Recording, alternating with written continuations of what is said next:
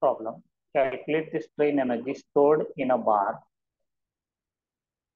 2 meter long and 50 mm wide and 40 mm thick when it is subjected to a tensile load of 60 kilonewton. So stop. Take E as a 200 GPa. So first of all, write down the given data for that.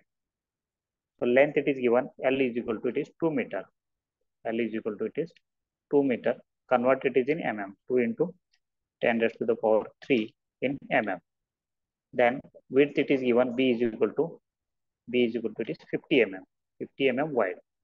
And D it is given, that is thickness D it is given 40 mm thick. 40 mm thick. And it's subjected to a tensile load of, that is P is equal to it is 60 kilonewton. So convert it is in kilonewton to Newton. That is 60 into 10 raised to the power 3 in Newton. Then modulus of elasticity it is given, E is equal to it is 200 GPa. So convert it is in GPa to Newton per mm square. That is 200 into 10 raised to the power 3 Newton per mm square. 100 over 3 Newton per mm square. Newton per mm square. Okay. So then first of all calculate the stress. That is, we need to calculate the stress. So stress is equal to P by A. Stress is equal to it is P by A. So P it is 60 into 10 raised to the power 3. 60 into 10 raised to the power 3. And cross-sectional area of bar it is 50 into 40. 50 into 40. 50 into 40.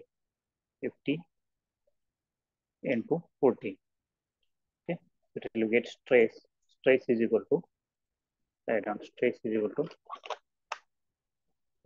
60 into 10 raised to the power 3 divided by 50 into 40. It will be 30 Newton per mm square. 30 Newton per mm square. 30 Newton per mm square. So next, calculate strain energy. Strain energy stored in a bar. Strain energy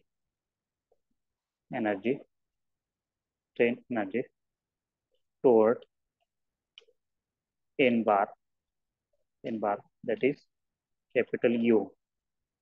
Capital U is equal to sigma square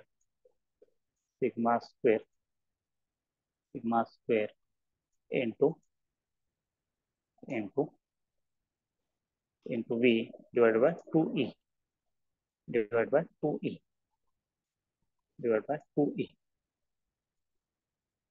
2 into E. So volume is equal to it is area into L. We can write down volume it is sigma square. So volume it is A into L. Volume it is A into L. A into L divided by 2E divided by 2E divided by 2 into E. Okay.